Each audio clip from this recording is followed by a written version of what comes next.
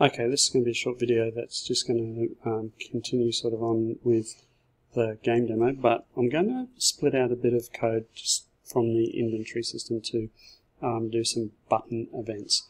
It's in GitHub, and I've changed to some branches, and this is in the button events branch. Essentially, this game demo here is what you see, and the code for it is fairly straightforward. In our homepage, we've got a bunch of stuff. This is all the stuff we're going to be using for our game. I've included a couple of style sheets, and we've got jQuery, we've got P5 for our game stuff, and P5 Play. So those are games. This is for a lot of the stuff we're going to do today, and our CSS. And all we have on our homepage is we've got a content ID with the heading game demo, which you can see up top there. We might style that to be centered and make it bigger. And we've got a footer which says game demo buttons, which is down the bottom. And if we have a look at our style sheets, so main CSS, so a footer, just a bunch of stuff. So it's dark blue, sans serif font, fixed at the bottom, setting the bottom to 0, 100%, height at 35 pixels. Overflow means that it will scroll if we need it to. Aligned center, bit of padding at the top, and font size 12. I did say I was going to change the heading 1. I'm going to go text align center. We want to make it quite large, so we go font size maybe 20 or 1.5 25 pixels. We'll change that later. It defaults to white, I believe, or black, and so we've got that. Font weight, I'm going to say bold. Have a look at that. So game demo, font size bold. Right, so that's that. We could even, no, we'll leave it at that. So that's a heading 1. So we just made a couple of changes there. Back on here, we've got a footer at the bottom, and then we've got our main JavaScript where we're going to do a bit of work. We haven't got any buttons in here, so we're going to add a couple of buttons, and then we're going to hook them up into our JavaScript. So to do that, I'm going to create just a series of buttons, one after the other, and to do that I'm going to put them into a list, so an unordered list, and I'm going to create 3 buttons. Button, I'm going to say ID equals B1, and this is button 1, and because we're in a list, we actually need to put this in a list element, just list element, and I'm going to just go button 1, button 2, button 3. So button 2, Control D duplicates, button 3, finish quote, and button 2, button 3. And if I live preview this in brackets, so I've got live preview on, button 1, button 2, button 3. Now they're right over the edge and all that sort of stuff, because I have this UL. I'm just going to take these out of there, and that's a little bit better. So button 1, button 2, button 3, there's still no gaps or anything around them, but we've got buttons that do absolutely nothing. So to do something, we need a couple of things. So this is our button demo. So we need, first thing we need, so just some comments. 1 is we need something to do when we click a button. So what are we doing? And 2, we need to add an event handler to the button click. Now, hang on a second. Right, so adding event listeners to button clicks. Okay, so first thing we're going to do is we're going to write a function that is going to log something to the console. So I'm going to console logger, and we're going to log a message. And our message is just going to say console.log message. So that's just the function we're going to do. So this is going to say it's never used, and yeah, so that's right. And we're going to test this. I'm going to say console logger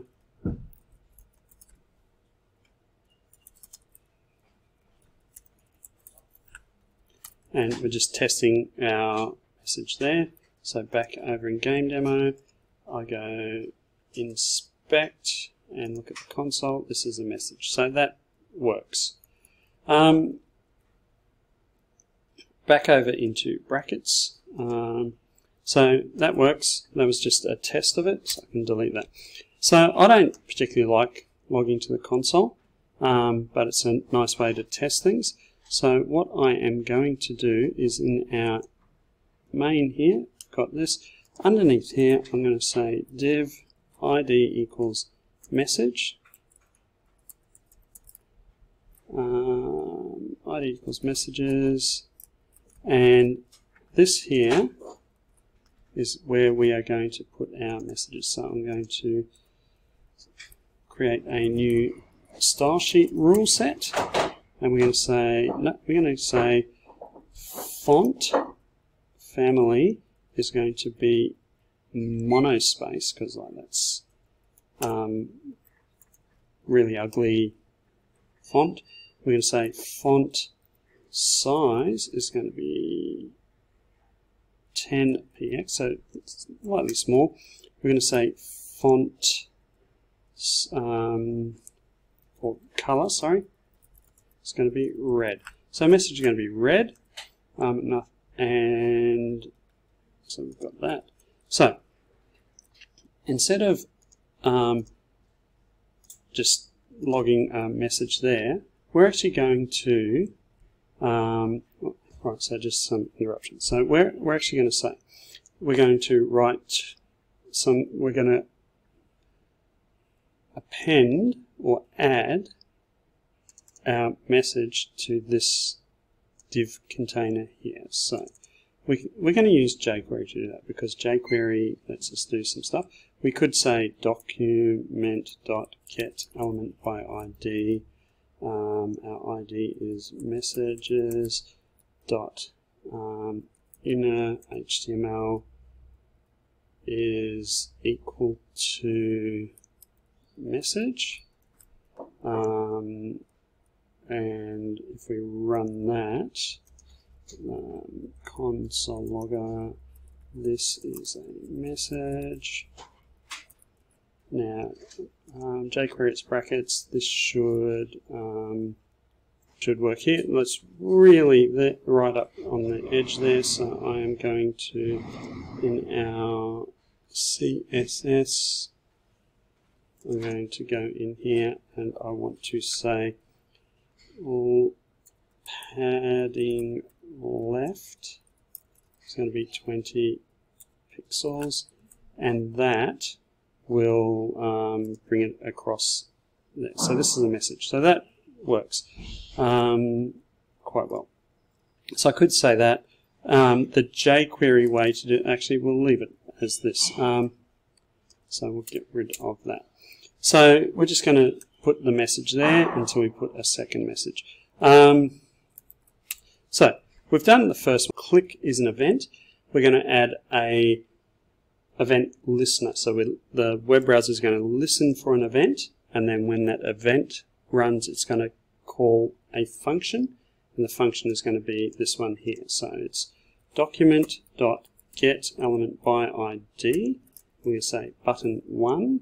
We're going to say add event listener, and the event is click, so we're adding a click event, and we want to run a function, and the function is going to be just called console logger with button 1 clicked. So that is the pattern for adding a click event handler. So I'm going to go button 1, button 2, button 3, button 2, button 3, and let's have a look at that, see how that runs. Back over in our here, button 1, so I'll just close that one there, button 1, button 2, button 3. So we can add events to those. So we can have different functions.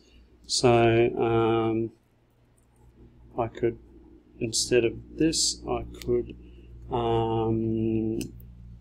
run in here, I could run alert B2. We could run another function, change color. Oh, this is going to be interesting. I'm going to do some jQuery, so I'm going to do this on button 3. We're going to, actually let's change the button 3 to button 3 has been clicked. Okay, so let's go, or change color doesn't make sense, change B3. So document.get element by ID B3 dot inner HTML equals B3 clicked. That looks interesting. So change B3. So because this doesn't actually take any parameters, we can just say the function is change B3, like that. And then when we have a look at it, button 1, button 2, alert, button 3 does nothing, it's going to throw an error. So let's have a look at why it's throwing an error. It's saying cannot set priority integer of null.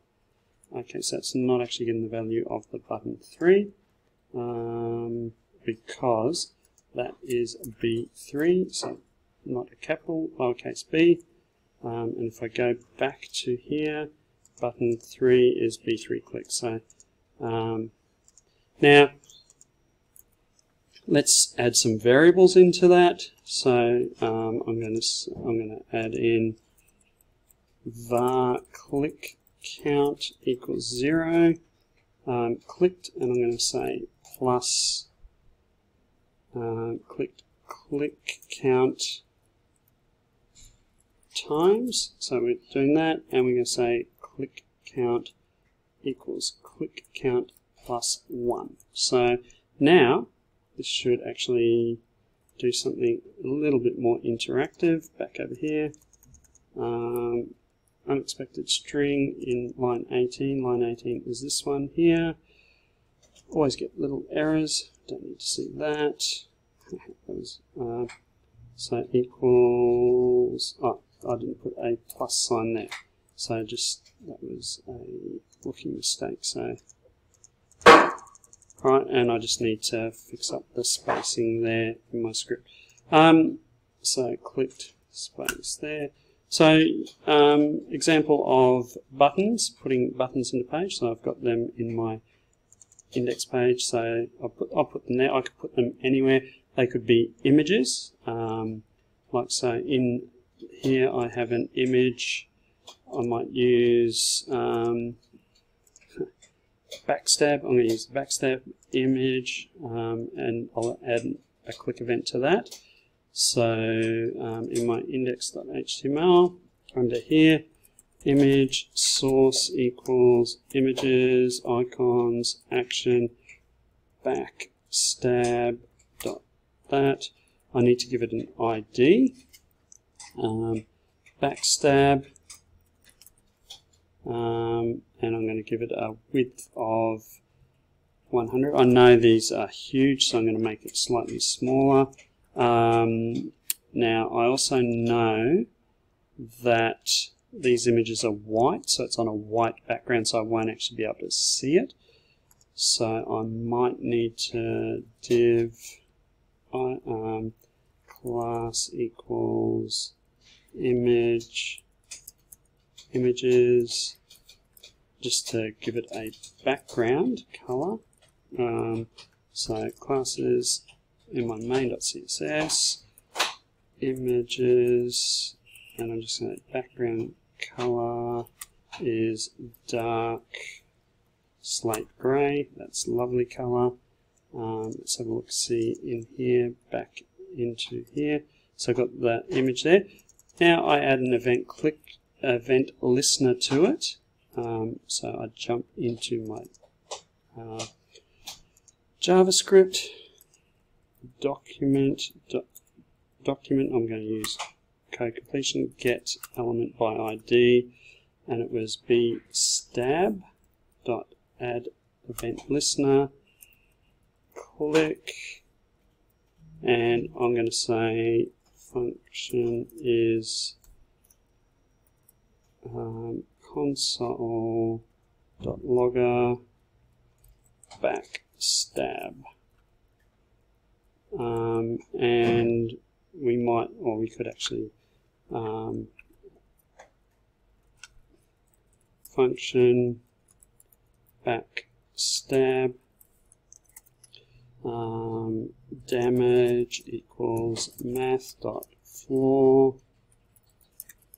math. So what I'm doing here is I'm just saying grab the round down a random number that is between 10 and 1. So that's what that will do, and then I'm going to go document, I'm going to go console logger you did plus damage plus damage. So that's going to calculate some damage, output it on the console logger, and here I change my function to just backstab.